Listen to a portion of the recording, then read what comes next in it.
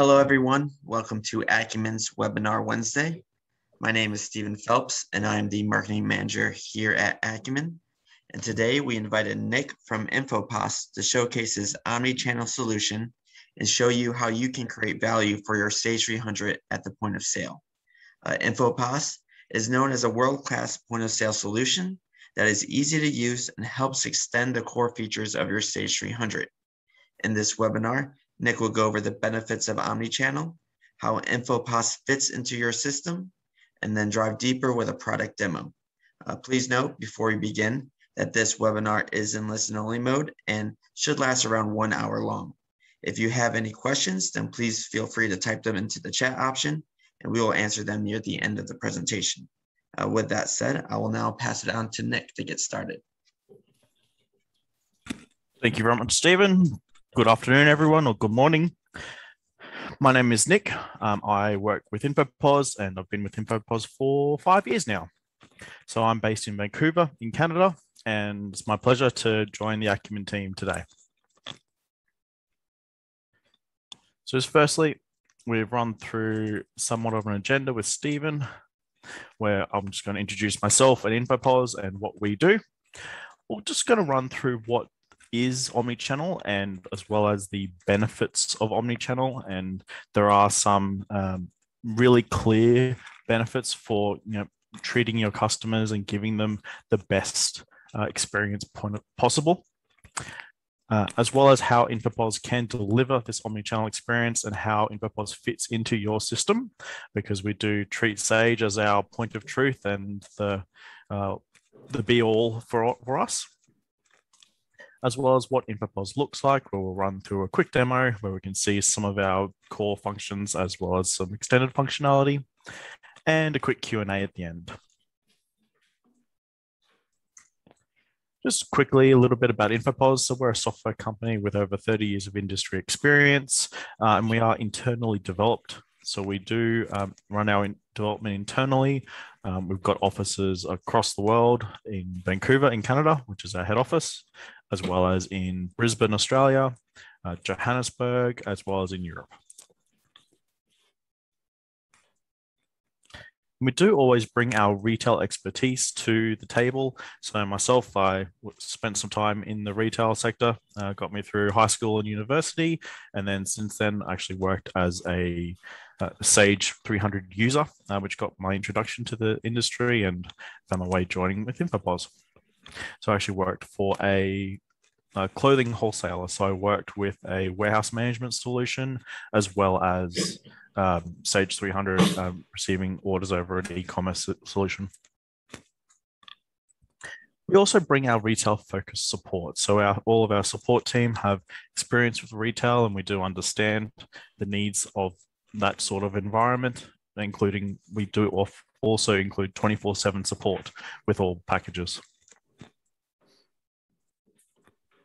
We currently have thousands of locations using our software, and as I mentioned earlier, across Australasia, as well as Africa, the Caribbean, the UK, and North America. Just briefly, a little bit about Omnichannel. So Omnichannel really describes the experience that your customer is looking to receive, and that the universal experience.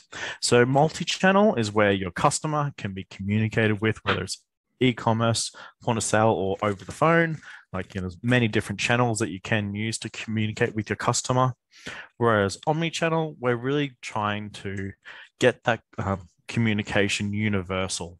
So there's communications between the different solutions, and it's as we build that into our Sage environment, we can start to see how that applies. So we see the customer as the centerpiece of that, and we're looking at functions such as in-store pickup, in-store purchases, or home delivery, mobile purchase, or online purchase. And really, this is becoming more and more prevalent in today's world with the growth of COVID and everyone in lockdowns. Now and then, we've seen New Zealand going into lockdown recently. We've seen both US and Canada, and we see how much people have gotten used to using e-commerce for that, as well as visiting the store. So they people are learning and looking for that universal experience. Some of the benefits of Omnichannel for you, where we look at 69% of customers prefer an in-store shopping experience. And so that's really saying something where we still look at, and this is a stat from this year, where we see most people, although there is the growth of online shopping, where 56% of customers shop online at least once a month, people still prefer that in-store shopping experience. And if you've got an omnichannel customer, their lifetime value is in general up to 30% higher if they compared to a single channel customer. And that really adds a lot of value to your solution. So even if your customers aren't coming in as frequently, when you look at something like an Amazon, you may order things online. However, you still do want to see those products in person. And so you're having that experience both in person and online, you can like mesh all of those together. 50% of shoppers expect that they will be able to make a purchase online and pick it up in store. And that's a really big statistic where we look at, the kind of people that we're seeing, whether it is, buying shoes online. So myself, I bought some runners the other day and I wanted to go pick them up somewhere to have a look at them before I actually purchased them, but that wasn't actually available to me. So the supplier in question let me down in that instance. And only 33% of customers remain loyal to companies with a weak omnichannel approach. When you look at things such as, loyalty programs or past purchases, things like that make it convenient for the customer, it's really difficult to retain that loyalty when you've just got that single approach or you don't have that universal approach. Whereas 89% of customers remain loyal to companies with a strong omnichannel approach. Whether it is that I want to come in store to buy something, whether I want to make that purchase online, whether I want to order it over the phone, no matter how that occurs, I want to see the same items, the same prices, and I want to see my history.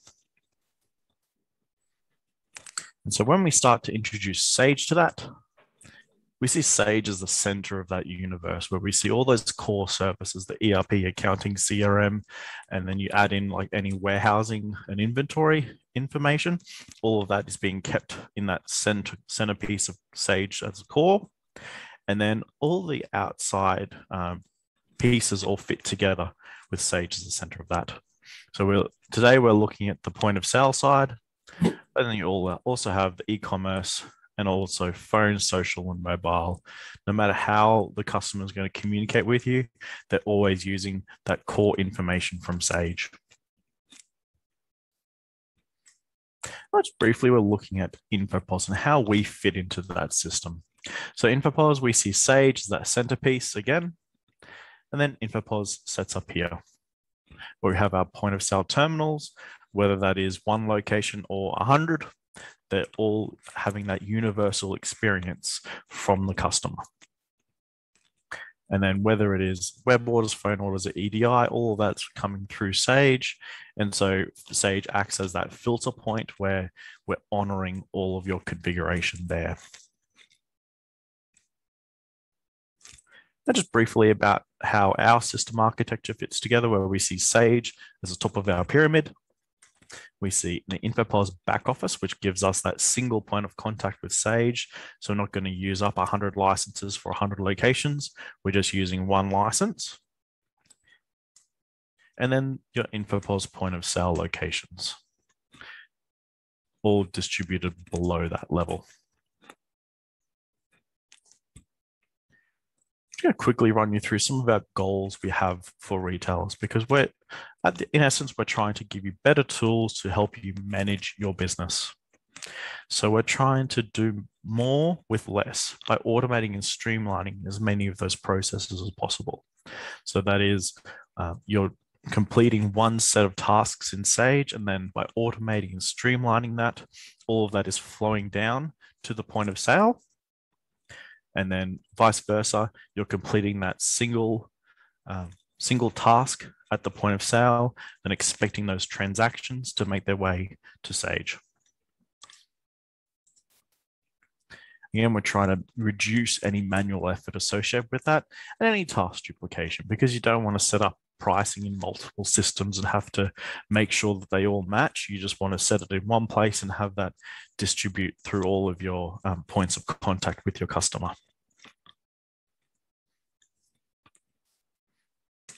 And through that, we're trying to give you a point of sale that's going to assist that sales process and not hinder it. So we're trying to make it as easy as possible. So you want to ensure that your account customers get their price list that they've negotiated with you. You want to ensure that your loyalty customers get their loyalty points or get their due rewards. And they're not going to miss out on the rewards, or they're not going to have a bad experience. And as well as before being within the Sage industry, we're also increasing those controls and reporting for management. So from a controls perspective, whether you want a supervisor to access to override a certain function. So for a return or a credit note, for example, you might want a supervisor to authorize that. We can institute controls such as that.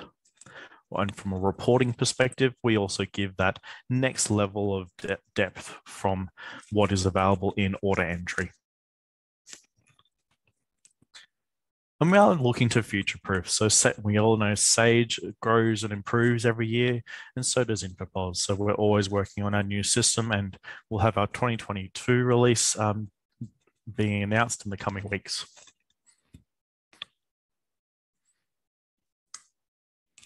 Going to run through some of the verticals that we sort of expect and the sort of functionality that we have to support those verticals. Now, it doesn't mean that we don't mix and match across those, but it just shows the sort of flexibility that our system can provide. So we're looking at basic retail, we can obviously support that, and we're looking at restaurants and hospitality. And restaurants or hospitality have some really unique challenges where we look at things such as table service, tips, and even like printing orders to the kitchen or the barista or the bar to make a cocktail. All of that functionality is supported within InfoPOS, and so it really has that flexibility within the system. Fashion and jewelry, so a lot of fashion retailers really expect to be able to view their stock in a grid so they can see across one style all the sizes they have available or all the colors they have available. And that's really important, and that is a function that we support. And you can even complete purchase order receipts for those goods as they are received in store. And then home and giftware. So we're starting to look at those really core retail functions like gift cards and loyalty point systems. So we have our own enterprise level gift card and loyalty point system where you can issue a gift card and top it up multiple times. And loyalty points, you can have different levels of loyalty points. So you might have a gold level where you receive 2 points per dollar spent. Then you might have a silver level where you only receive 1 point per dollar spent. So you can do have some flexibility within that, as well as promotions and specials within that function. So for a particular week, you might say all of my pillows or cushions may receive a 4 points per dollar spent for a particular time period. You can have that flexibility of that system.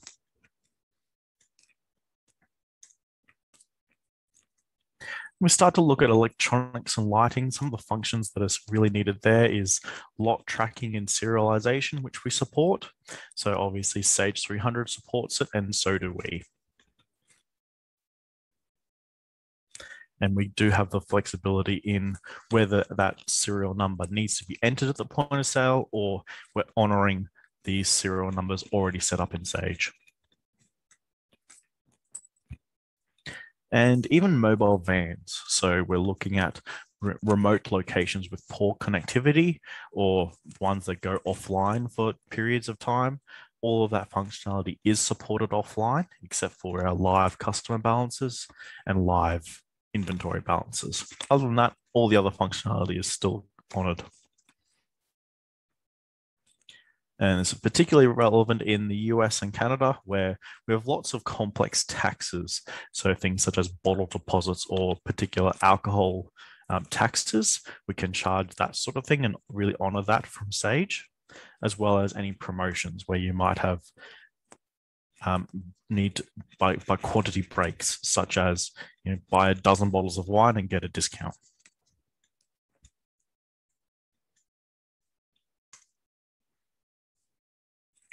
And then for white goods and furniture, we really promote our quote, sales order, and deliveries functions. So for quotes, it's really relevant in a lot of different industries where you're looking to issue a quote and then create a sales order from that quote with those specific prices, and then even complete a delivery for those goods once they come in.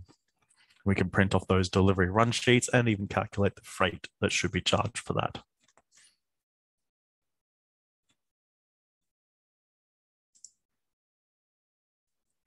All right, now let's explore. So when we look at our point of sale,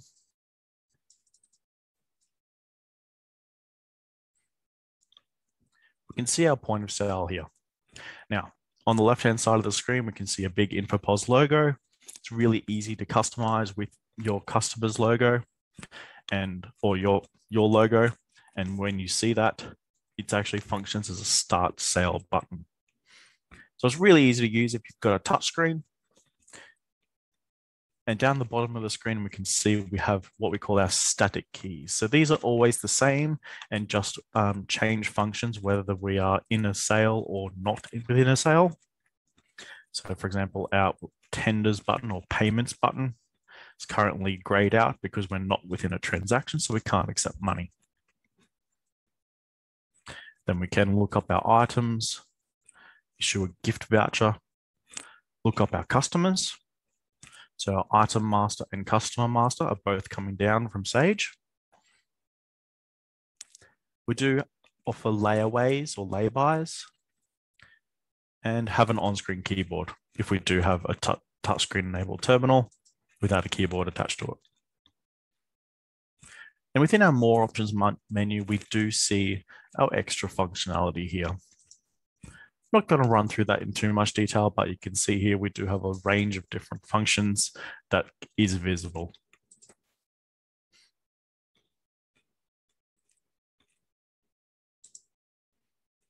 Now, once we're looking at the point of sale, we can start our transaction. Now, in this instance, I'm going to click on my big button on the left, and I'm going to be asked for my password. And this is so that we know who it is that's going to start the transaction. And so we know which controls levels to give that person. This is particularly important for auditability purposes.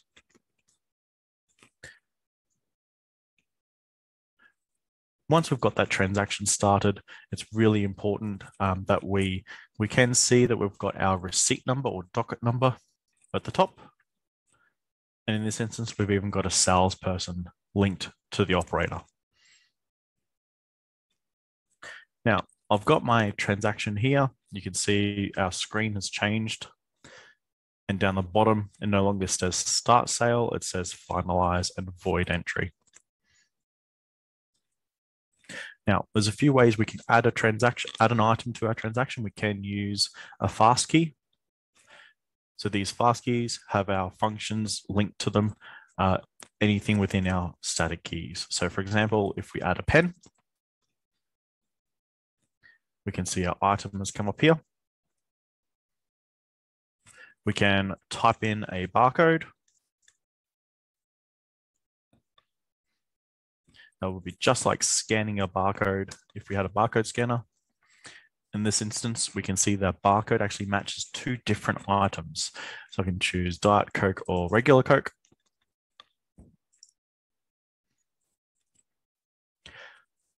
Otherwise, we can use our item lookup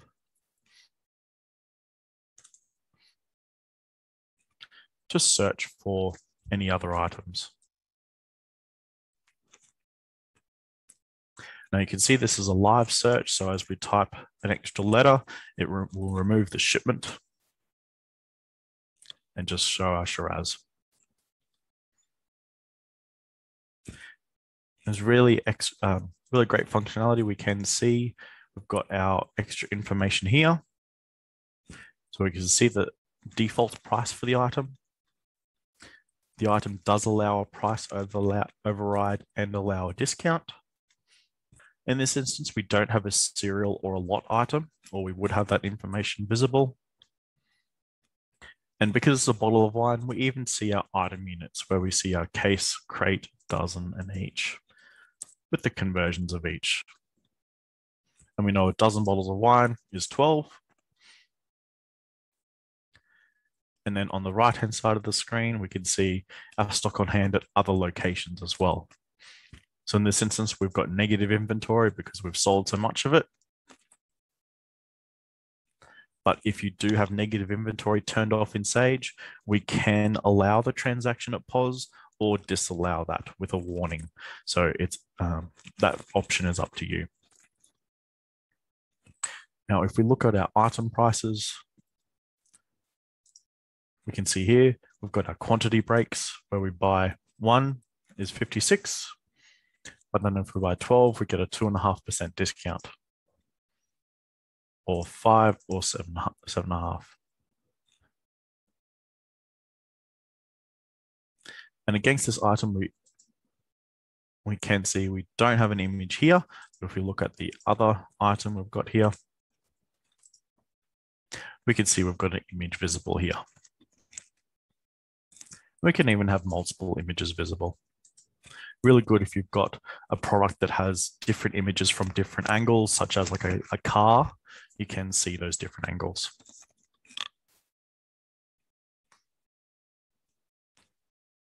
Now, as we add that item to the sale, we can enter a different quantity or select a different unit. So we might have a full dozen.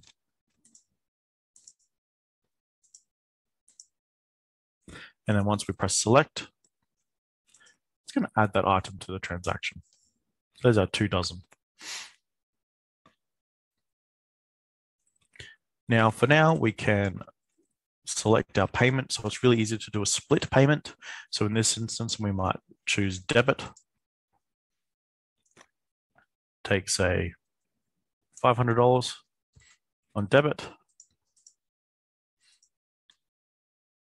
And then the rest we might enter as cash. So we can use our fast keys for this.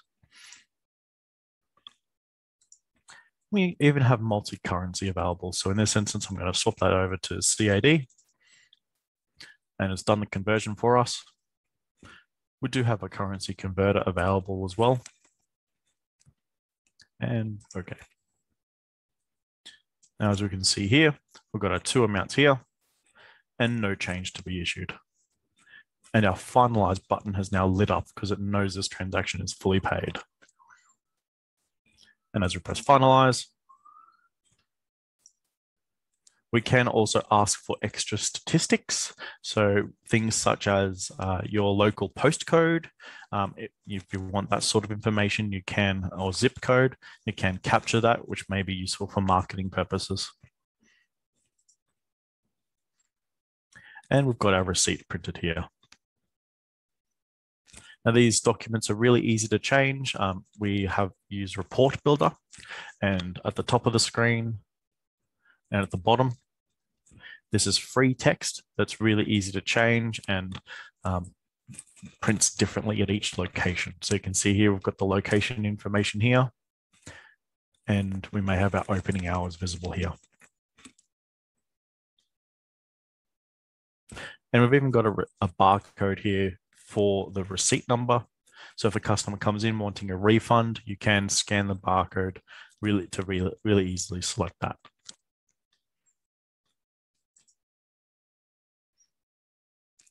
And there's our transaction. In addition, we also view our customers. So as we look at our customers, I'm just going to select our Ronald Black. We can see the address,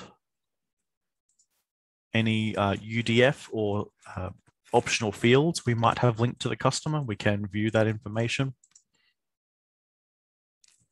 as well as any customer notes, and their account balance. And so we can see here we've got both InfoPOS and non-InfoPOS invoices. So these non-InfoPOS invoices have been posted in Sage, and we can actually take a payment against them. So this is really useful. So we're talking back to that omni-channel experience where the customer may have made an order over the phone or on the website, but then they've come in here, they've walked in and said, hey, I want to pay my last invoice that comes up. I can look up the customer, click payment, rather than I could either take a generic amount against the customer or select specific transactions. Now we can see all of our invoices that are available to be paid.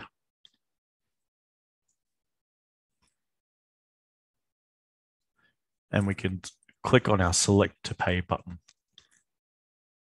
I'm just going to return back to our customer.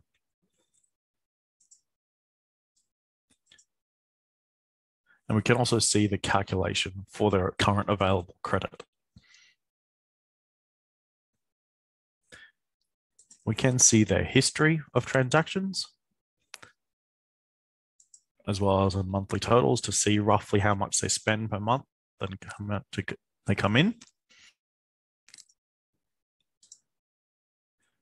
Any reward points or loyalty points that they've earned, which is really helpful if they ask why their 4,000 loyalty points from 2019 are no longer available. It's because they've expired.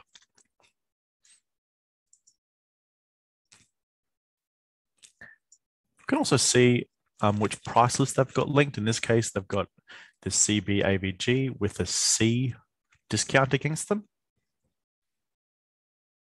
They don't have any specific customer contract pricing, as well as any quotes or sales orders they have linked to their customer as well.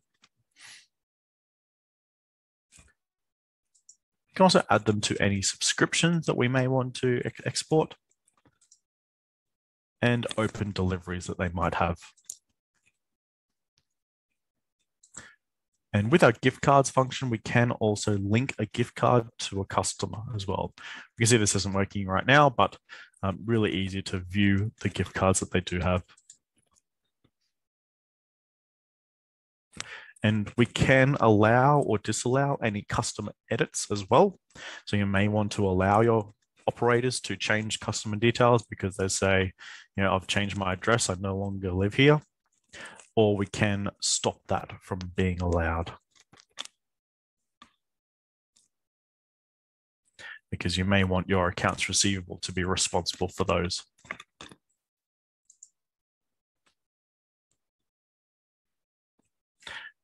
Now, as we look at that, we can see all of our transactions that have been flowing up to Sage. And now at the end of the day, all of that money would have been posted to our clearing bank. And from a financials perspective, we don't know what amounts have been received because they could have been mixed in the case that we saw. The amounts were mixed between cash and debit and even US and Canadian. And what we want to do is complete a cash count here. So we can enter we would count the money that's available in the till. I'm just going to put some approximates in here. Next, print our cash count dockets. We can see here we've got some pretty big variances. So I'm just going to adjust those to be somewhat close. You can see here now we've got a difference of 88 cents between our expected and counted. We can hide the expected if needed.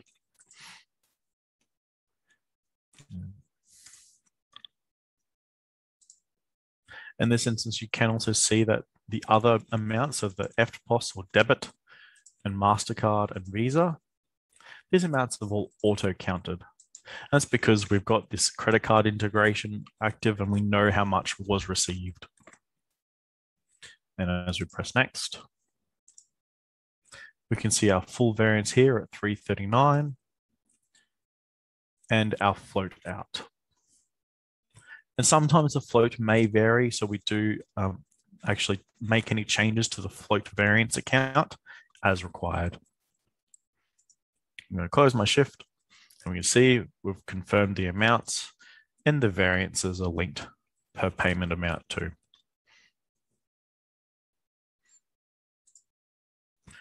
And there's our receipt. At the start of the day, we can make that cash count also mandatory. But we've started a new shift, and now we're up to a new day.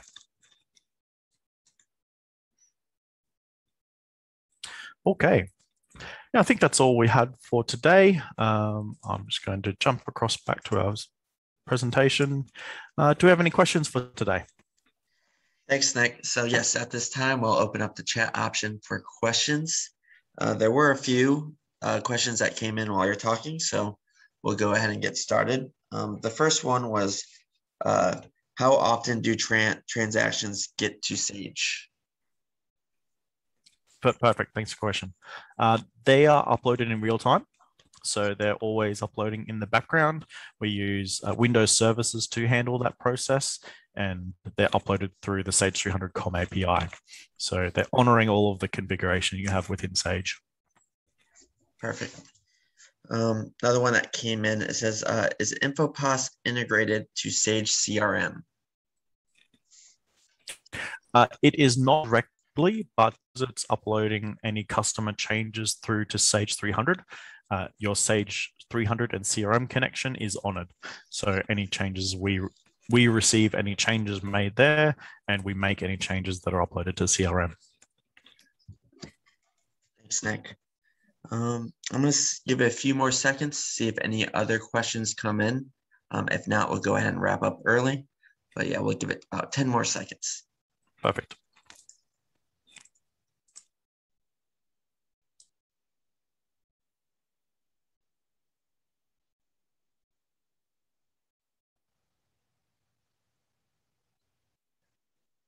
So it looks like we had one more that just came in. It said, can we change the appearance on the screen?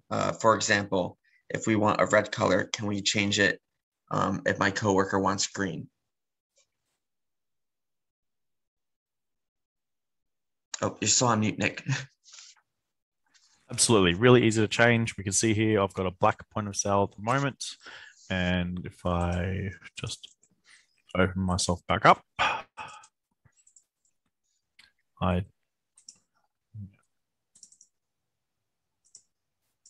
as we open up another till, this could be at another location.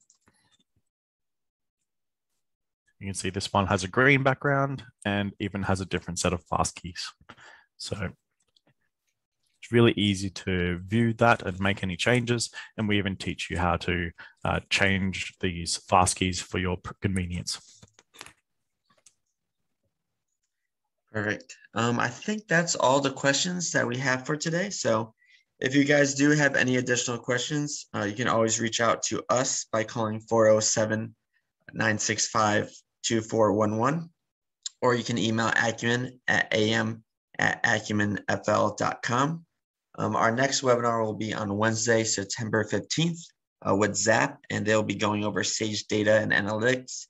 So please be on the lookout for future email invitations on that. I believe that's all we have for today. So thank you, Nick and InfoPOS, for the great presentation. And we look forward to seeing you guys on our next webinar Wednesday.